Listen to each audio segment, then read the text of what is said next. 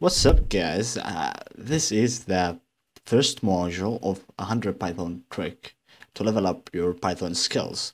So the intent of this course is to help you improve your Python skills by showing you various hidden nuggets, golden nuggets in Python. Things like built-in functions, built-in modules, third-party modules that you didn't know, and data types, and some tricks for very frequent things you would want to do with Python, so it makes your life easier. So with that being said, this course is not intended for beginners, and I would suspect that you have at least some Python basics, so you know, for example, what's for loop, if else statements, and the basic data types like strings, integers, lists, and what, etc. So with that being said, let's get right into it. And this is the first video of built-in Python functions module or section. So this section of the course explain and show you some Python built-in functions and how to use them and how they will improve. So let's start with the first one, and it's the map function. First, let's give you a scenario. Okay, let's say you have a list of numbers, and this list, let's say 2, 4. Okay, let's say a normal list. Okay, and let's say I give you an assignment to give me a multiplication of 10 of each number.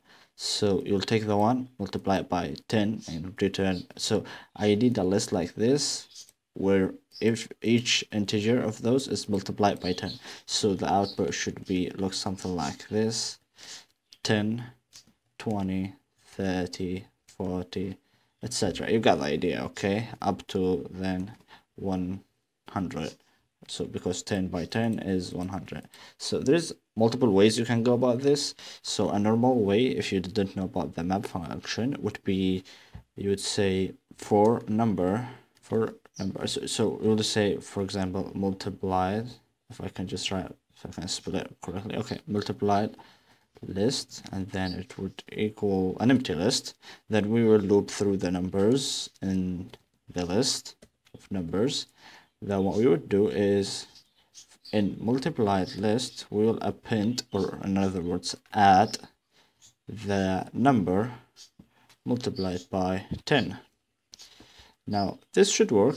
Now if we printed multiplied list, we should get the desired result. Okay, so if I run this, so you can see that we got the desired results, which is 10, 20, 30, 40, up to 100. That works great, but there's a better way, which is the map function. So basically how this works is let's say we'll create this, so we'll create a comment here and we say map method. It would be like this. We would say multiplied list, let's call it list, yeah, map method, so we differentiate it from the other one.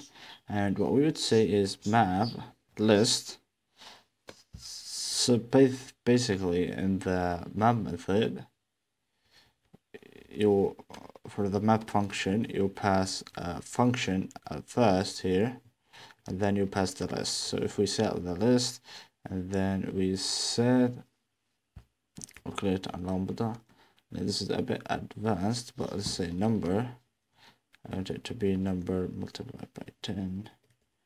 Now if we printed multiplied map method and we commented this because we don't want this, okay, for now, and we run the code, we should get the same result. But because this map returns a map object, we want to then convert it into a list like so.